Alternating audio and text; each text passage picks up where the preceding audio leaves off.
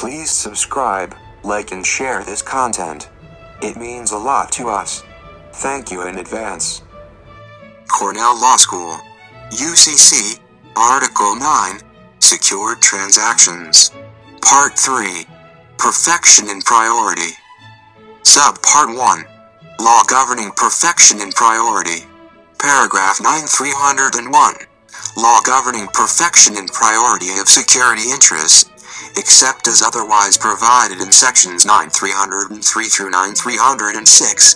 The following rules determine the law governing perfection, the effect of perfection or non-perfection, and the priority of a security interest in collateral. 1. Except as otherwise provided in this section, while a debtor is located in a jurisdiction, the local law of that jurisdiction governs perfection, the effect of perfection or non-perfection, and the priority of a security interest in collateral. 2. While collateral is located in the jurisdiction, the local law of that jurisdiction governs perfection, the effect of perfection or non-perfection, and the priority of a possessory security interest in that collateral. 3. Except as otherwise provided in paragraph 4, while negotiable documents, goods, instruments, money, or tangible chattel paper is located in the jurisdiction, the local law of that jurisdiction governs a. Perfection of a security interest in the goods by filing a fixture filing, b. Perfection of a security interest in timber to be cut, and c. The effect of perfection or non-perfection and the priority of a non-possessory security interest in the collateral. 4. The local law of the jurisdiction in which the wellhead or minehead is located governs perfection, the effect of perfection or non-perfection, and the priority of a security interest in as extracted collateral. Paragraph 9302. Law governing perfection and priority of agricultural liens.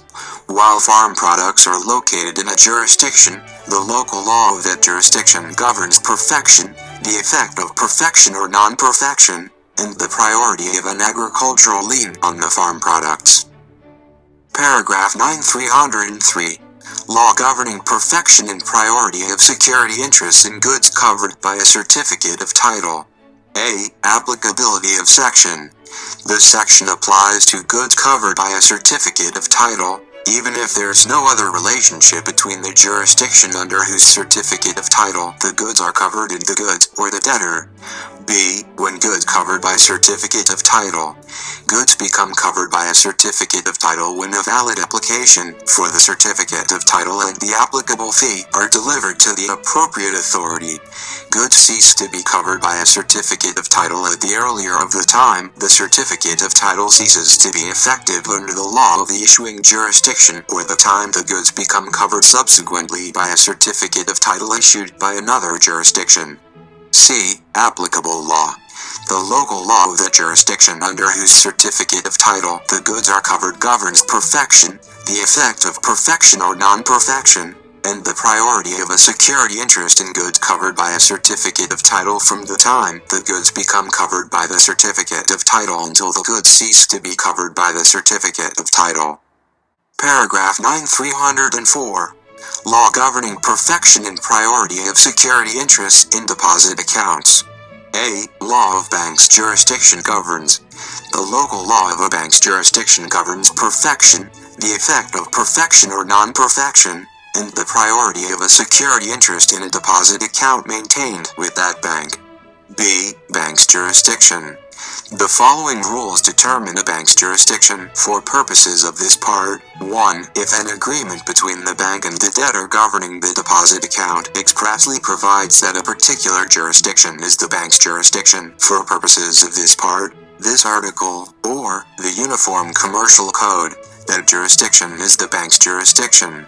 2. If paragraph 1 does not apply and an agreement between the bank and its customer governing the deposit account expressly provides that the agreement is governed by the law of a particular jurisdiction, that jurisdiction is the bank's jurisdiction.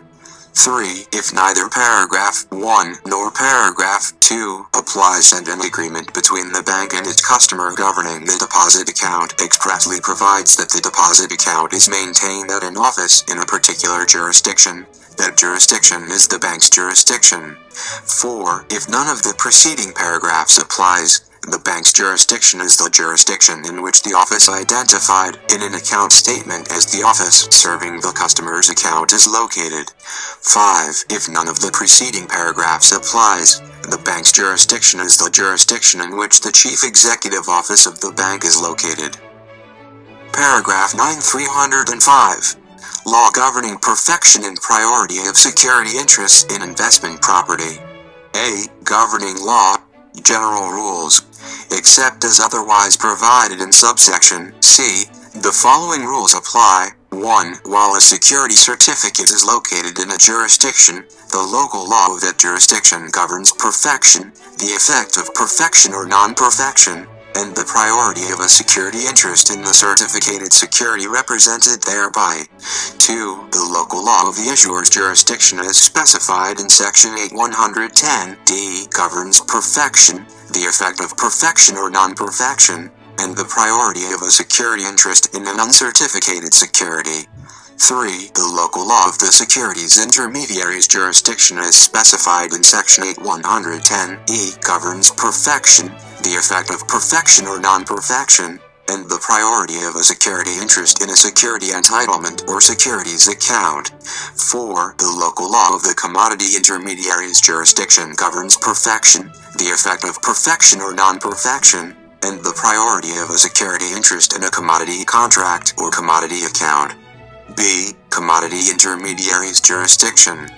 The following rules determine a commodity intermediary's jurisdiction for purposes of this part. 1. If an agreement between the commodity intermediary and commodity customer governing the commodity account expressly provides that a particular jurisdiction is the commodity intermediary's jurisdiction for purposes of this part, this article, or the Uniform Commercial Code, that jurisdiction is the commodity intermediary's jurisdiction.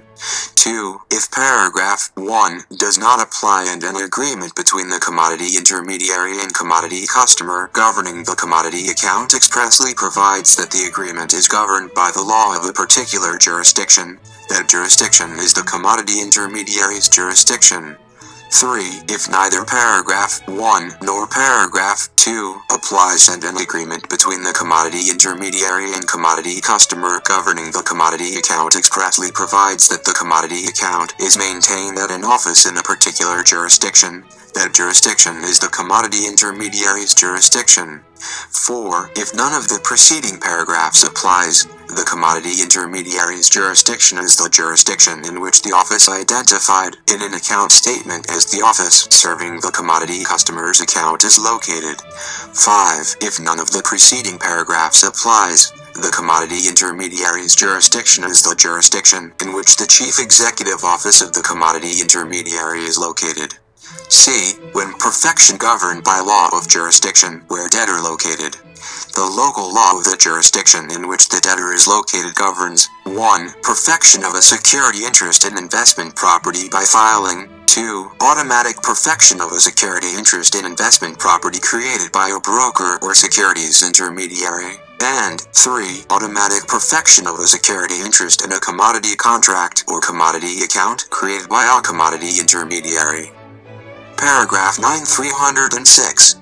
Law governing perfection and priority of security interests in letter of credit rights.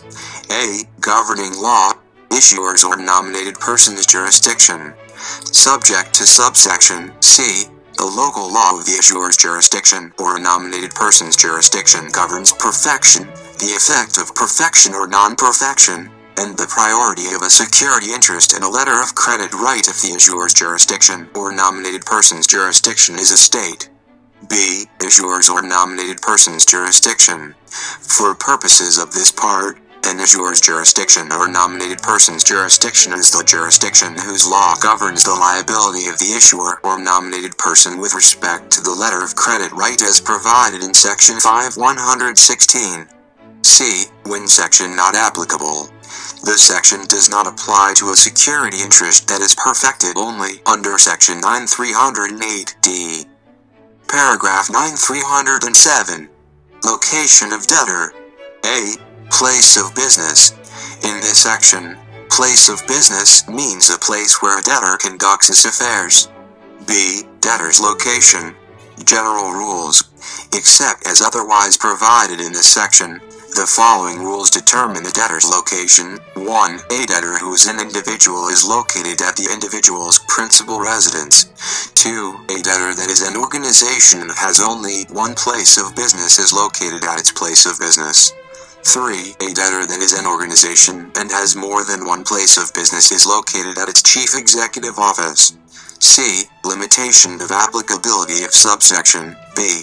Subsection B applies only if a debtor's residence, place of business, or chief executive office, as applicable, is located in a jurisdiction whose law generally requires information concerning the existence of a non-possessory security interest to be made generally available in a filing, recording, or registration system as a condition or result of the security interest obtaining priority over the rights of a lien creditor with respect to the collateral. If subsection B does not apply, the debtor is located in the District of Columbia. D. Continuation of location, cessation of existence, etc.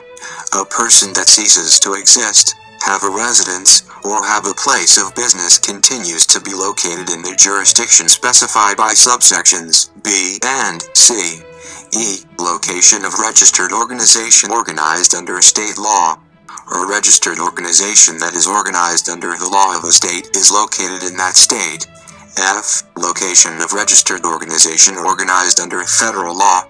Bank branches and agencies.